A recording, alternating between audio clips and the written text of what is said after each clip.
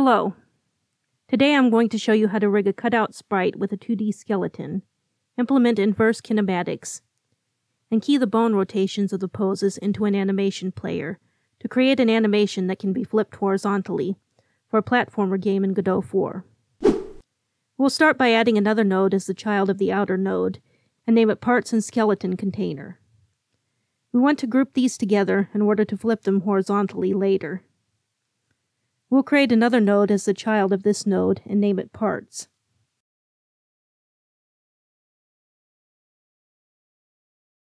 We'll start dragging in the character parts.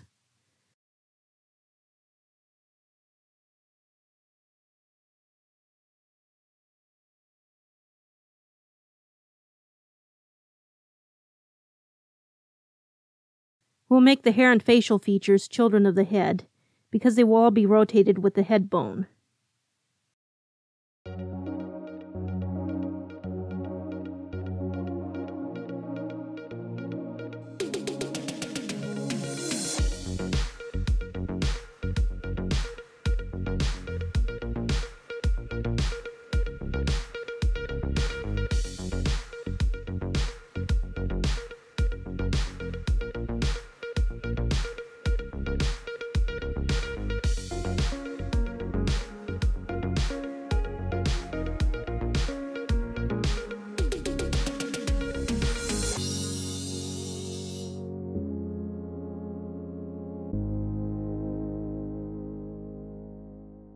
If a part shows up on top of another part, when it should actually be underneath, just right-click it and select Move Up. Do not worry too much about having everything in exactly the right place, as we will have to move them around later. Just make sure the right parts are on top of each other. When you have the parts in, and they are in the order you want, it is time to make the skeleton. We'll start with adding a skeleton 2D. Making sure that it is a child of the Parts and Skeleton Container node. We will add a bone and call it Base. We'll use this bone to control the whole character.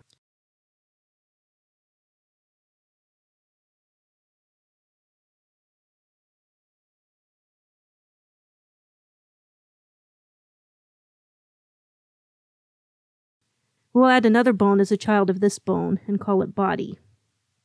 We want a separate bone to control the body, because we want the body piece to be able to move independently of the legs, so the character can bend over.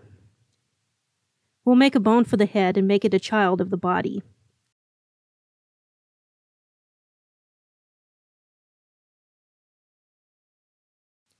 We'll make a bone for the front shoulder and make it also a child of the body. By front shoulder I mean the one that appears to be closest to us, since the character is turned to the side a little. Whether that side is his right or left side will change when we flip him horizontally. When you add a bone as a child of another bone and then move it away from the first bone, in the editor there will seem to be another bone in between the gap. Don't worry, you do not need to do anything with it. Seeing this kind of confused me at first. We'll make the arm bone a child of the front shoulder bone, and the hand bone a child of the arm bone.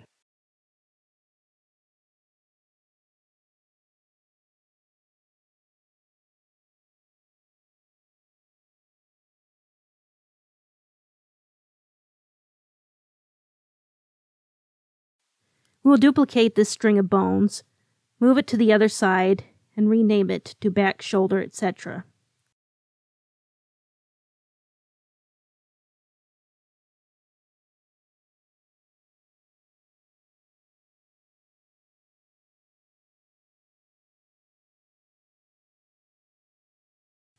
We'll add a bone for the front hip as a child of the base bone.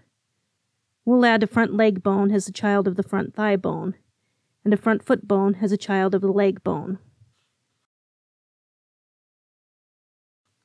We will duplicate and rename this string of bones to use it for the other leg.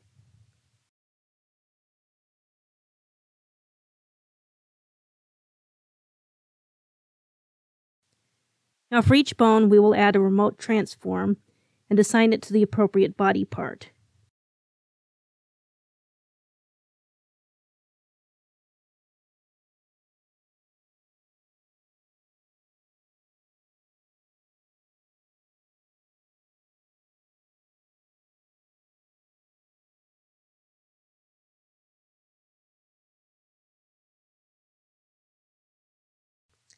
We'll select the remote transform and move or rotate it until the body part is in position with the bone. If you select the bone, both the bone and the body part will move. The tip of the bone, where it joins another bone, is the pivot, where the joint will rotate. So make sure that the intersection is where you want the rotation to happen. That is why we will be moving the remote transforms, not the bone itself.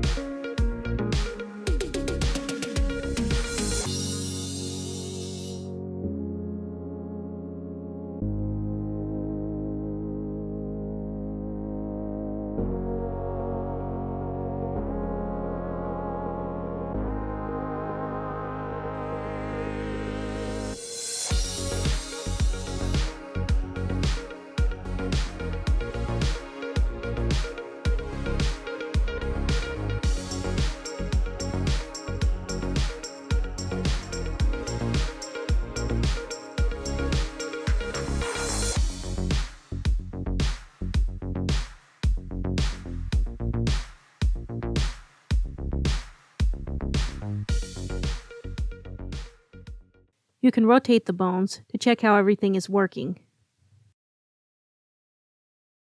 In order to get rid of all the errors, we'll go to Skeleton 2D and select Override Rest Pose. This actually should be, I think, Set Rest Pose, but for some reason it thinks there is a rest pose when we have not set one yet. After setting a rest pose, the errors will go away, and we will be able to restore the character to the rest pose whenever we want. After the remote transforms are added and everything is in place, we are ready to add inverse kinematics.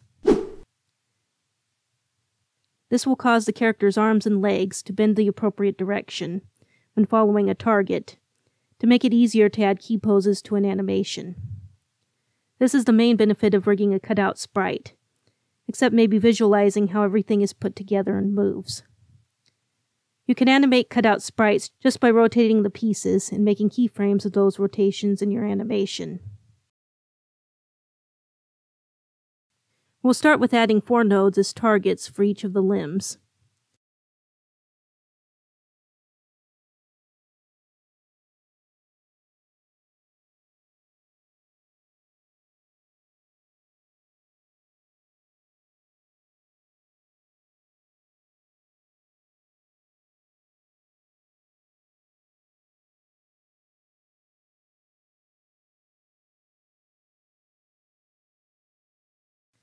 We'll then click on the Skeleton 2D, go to Modification, and add a new skeleton modification stack. Under Modifications, we will add a new element, then select 2 bones IK. A bunch of errors will appear, but they will go away once we assign the joints. We will assign the front thigh as joint 1, the front leg as joint 2, and the front leg target as the target.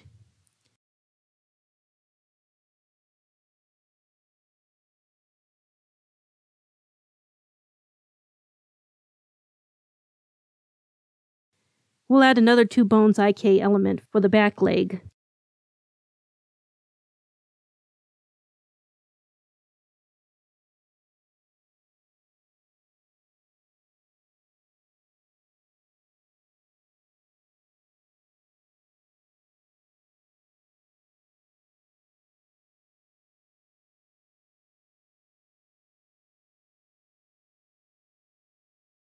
We'll add 2 more for the arms, selecting the shoulders as joint 1 and the arms as joint 2, and adding the appropriate targets.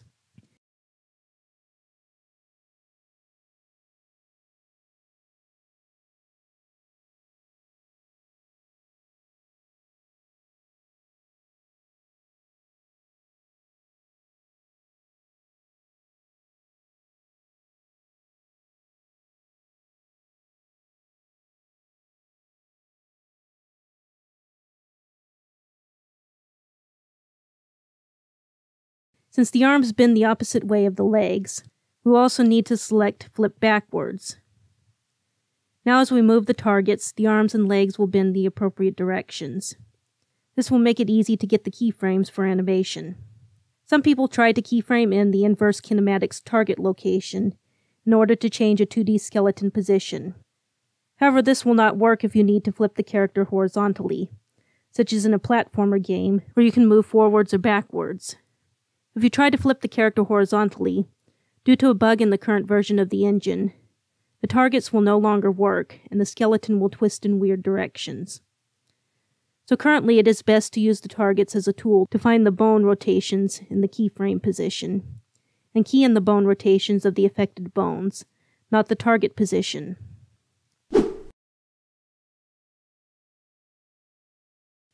We will add an animation player and add a new animation called Walk Right.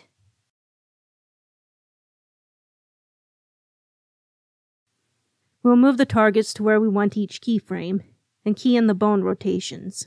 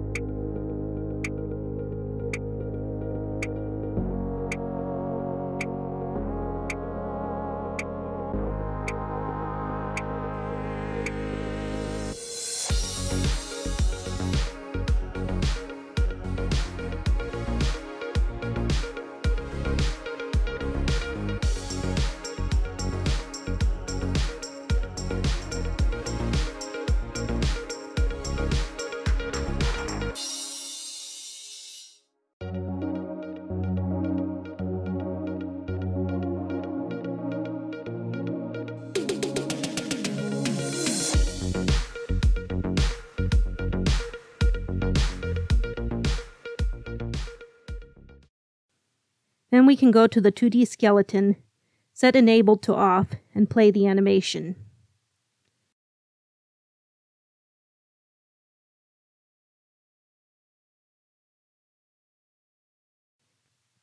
Next, we will create a flip version of the animation. We will duplicate Walk Right and rename the animation Walk Left. We will go back to the Walk Right animation and select the Parts and Skeleton container, and key in the scale of X for Walk Right as it is, since we want the scale to go back to 1 when we play this animation.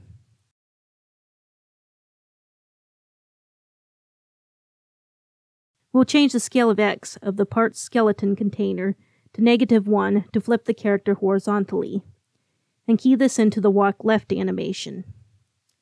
Make sure that component ratio is not locked, so that Y is not also selected and the character also flipped vertically. Click on the chain next to these values to unlock the component ratio. And now we can save animations made with the help of the inverse kinematics targets and flip them horizontally. Thanks for watching. If you found this helpful, please like, comment, and subscribe. Thank you.